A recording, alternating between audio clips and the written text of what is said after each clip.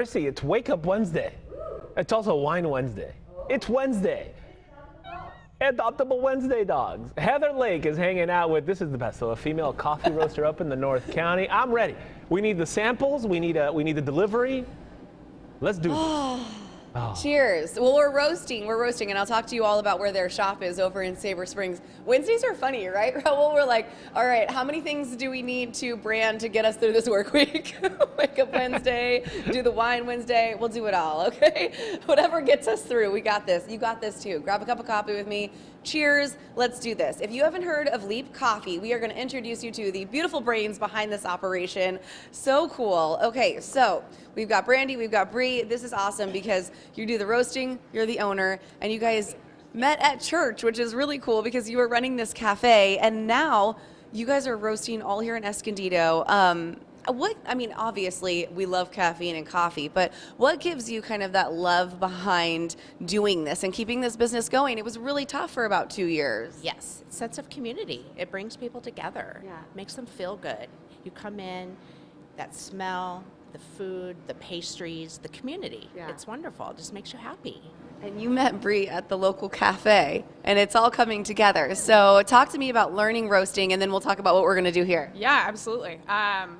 Roasting is definitely, it's such a fun art and science at the same time. And I started in coffee as a barista, but I was looking for more opportunities to kind of challenge myself and grow. And roasting at Leap has just kind of been that open door. And it definitely is a challenge every single day, but it's also really exciting, which I think makes it worthwhile. I think people don't realize it's almost like being a chef. You really have to put yourself out there because a lot of people can make good coffee and a lot of people can make pretty bad coffee, and it's going to go on the shelves regardless, and the people get to make the decision. So talk about what you're doing here. So we have a couple of little taste tests. Yes, yeah, this process is called cupping. It's a method of tasting coffee, standardized way of doing it so that every time I do the exact same thing, if I were to do this with someone else from another country who doesn't speak my language, we could do the exact same thing and know how to do it together. We let each of these cups brew for 4 minutes with the grounds and the water together. Then we take a spoon and we get down really close to the top and break the crust. Inhale those fresh brewed coffee scents as we're going along. After we let them brew for a few more minutes and cool down, then you do what your mom told you not to do at the dinner table and you slurp. With your spoon. You like slurp it? Okay. Super, super aggressively. But this is like really hot water, right? Yes, so yeah, it's very wait a minute. Okay. We usually wait about 11 to 12 minutes before we. Your timing thing. Yes, okay, yeah, it's very So this says pea berry. Can you explain what a pea berry is? I think this is really interesting for people who need a little coffee knowledge. Absolutely, yeah. A pea berry is a type of bean. Generally, coffee cherries, which are the fruit of the coffee plant, have 2 seeds in them that are kind of sandwiched together, so one side's flat. Pea berry is a mutation that causes just one round small bean to be formed.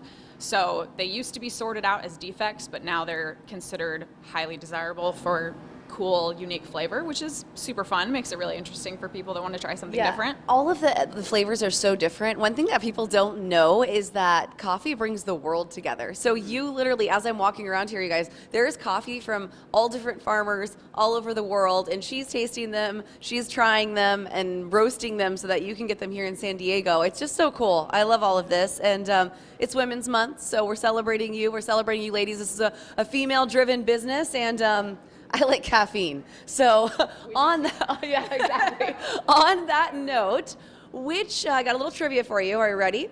Which roast of coffee do you think has the most caffeine?